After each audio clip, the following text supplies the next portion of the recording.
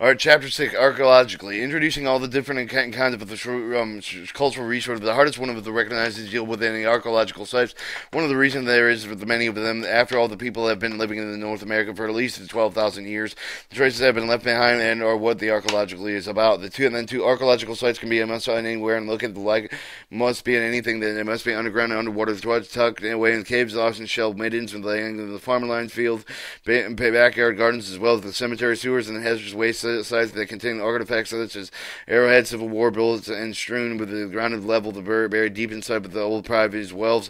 On the surface, they may seem nothing more than a few random stones and a couple of the old post holes filled with dark soil. Occasionally, as well, in some sites with the important American Indian religious benefits of the tribal custom, they must contain nothing that can be seen or touch at all. And they are frequently located and isolated with the place. Often, however, that they are in place somewhere, but he wants to use them very good modern purposes that having nothing to do with the archaeological history of the site, such as a sewer line and a road and a hangar with the gunnery range.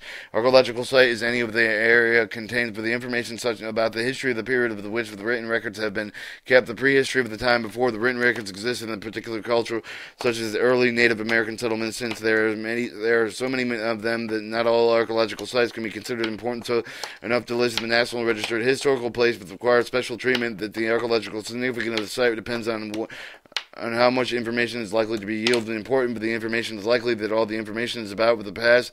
It may be used to benefit the present or even in the future, as with the study of the various human diseases, the evaluation of the plants and animals. 6.2 Policy, Regulation, Objective list of, like historical buildings, other cultural properties of the archaeological sites are protected under the subsection, under Section 106 of the National Historic Preservation Act, the Archaeological Archaeological Resource Protection Act of 1979, and ARPA, and Public Law 96 95 made it a federal crime to remove the archaeological artifacts from the site with the public lands without a permit. It is also illegal to buy and sell, receive such artifacts. Alright, 6.2, Evaluation, Survey, and Identification. The Navy is required for the Section 110A2 of the National Historical Preservation Act of the survey. Evaluate the archaeological site, potential eligibility for the National Registry, and historical place for the survey and evaluations carried out with the professional archaeologists are done in consultation with the State Historical Preservation Office. The survey reserves included with the historical preservation plan included in the base master plan, which the projects are planned for the areas contained with the archaeological sites included with the eligibility for the National Register, in which the first is necessary to consult with the State Historical Preservation Officer about all the comments in the Advisory Council pursuant to Section 106 National Historical Preservation Act and Title 36 of the Code 800. From maintenance standpoint, the most important thing to do without the archaeological site is before digging and filling and building on the site to be alerted with the fact that they may be present to be taking the step of the project when they come in across them. But the archaeological site should be consulted before planning with the new construction demolition. They should give it a good idea of whether the particular area is likely to contain an important archaeological date. However, not every potential site can be surveyed. If finding something in the course of the work that looks archaeological, stop digging and check it out. Do not remove any of the object for its location on the site, particularly as from the place possible. Even the object of the looking sound may be incredibly fragile because of the age and the weathering. The location on the site report that we are discovering immediately to the Engineering Field Division will consult with the Secretary and Interior required for the Archaeological Historical Preservation Act of 1974 for advice on how to deal with the site so that the arrangements can be made evaluated in the necessary provided with the permanent protection of archaeological resources, the State Historic Preservation Officer, and should be kept informed of such discoveries. Excavation. Orderly protection means the leaving of the site and alone with leaving the artifacts if there are any and when they are found in situ. Some of the sample excavation may be done to decide how large the site is, how much, what kind of information it is likely to contain, exactly where the information is most likely to be found. Full-scale archaeological excavation, where the large portion of the site are dug up and many artifacts of the objects, if possible, are taken out with a general no done, unless the good reason for the belief that there may be useful information.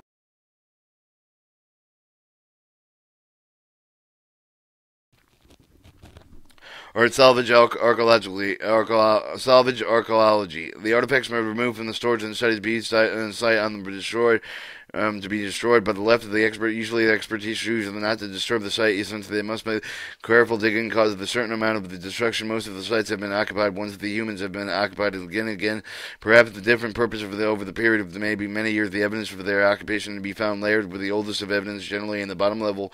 Digging, sometimes careful excavation, rearranging the layers can be destroyed with the meaning of the evidence and some likelihood of the murder mystery. In order to solve the crime, you have to know exactly when and where it was committed exactly. You only want to find out one set of the fingerprints from the gun. Every time a site is disturbed, some of the evidence is lost. Some of the most useful sites.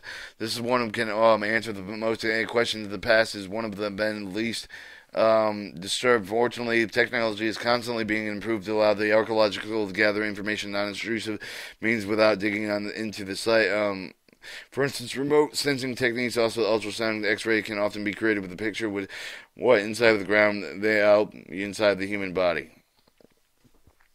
Artifacts as well. The field notes other items obtained with the salvage archaeological site of the Navy land, federal property. The Navy is responsible for the preservation standard procedure for the curation of the materials having been developed by the Secretary of Interior, found in Title 36 CFR 79. 6.5. Underwater archaeologically. Not all archaeological sites are in-ground. Some of the lakes are shipwrecks and old coastal town sites or industrial sites that have been slid into the water around under the water. Sites are also protected. Alright, 6.6. Burial sites. Archaeological sites containing human remains must be treated with special care and respect to human remains, along with the objective to found within them that they are discovered the Navy land or legally property of the Indian tribe of the Native American group with which they were associated. The most properly cared for the Navy and requested return for the cultural program. Navy policy is follow the guidance for the Secretary of the Interior dealing with the Native American human remains associated with the funerary objects. In November 1990, Congress passed the Native American Grave Protection Reparation Act of Public Law 101-601, specifically addressed the issue of ownership control of such objects. The State Historical Preservation Officer can usually be assistance in identifying the appropriate Native American context in this situation. Alright, then the Appendix A is a historical bibliography with all these books, a whole bunch of books.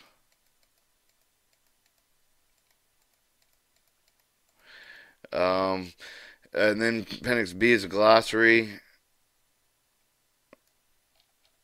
Appendix C is state regulations, standards, and directives. And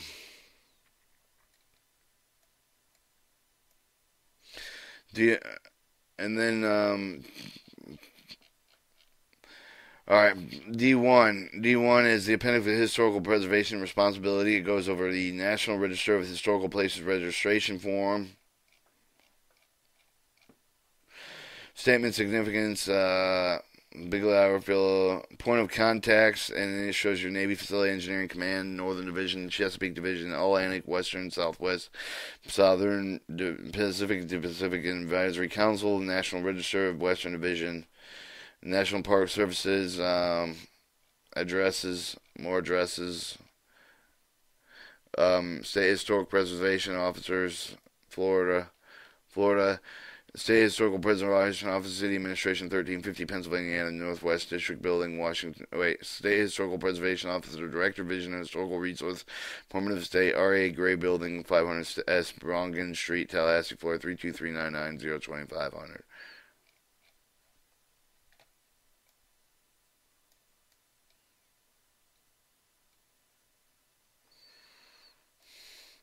And then an index.